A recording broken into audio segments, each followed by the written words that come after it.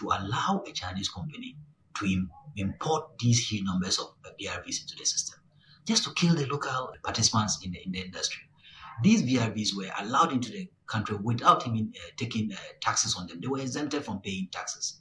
And they are brought in to compete a market that is already owned by Ghanaians, who are also suffering because every year they continue to buy vehicles at the time that even consumption of these petroleum products have not been increasing. For that matter, there is excess supply of BRVs in the system, leading to certain decline in the output or performance of these BRVs. It is very, very unfortunate on the part of NPA to actually allow this. The local companies are companies that continue to pay taxes on their employees. They are companies that continue to pay annual license renewal fees on the vehicles and also at the premise within which they operate. They pay corporate taxes to the state, and then we allow a foreign participant in the name of Sentuo to come into the system to collapse their businesses. At what expense? What profit are we expecting from Sentuo other than our local Ghanaian company? So I think that NPA must set up, and they should not be excluded from this blame.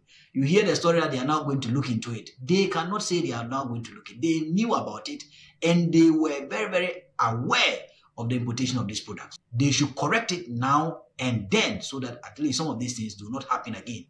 Because if they continue to allow Sentuo to use their vehicles in distributing products across the country, what is going to happen is going to collapse the transport sector of the petroleum downstream.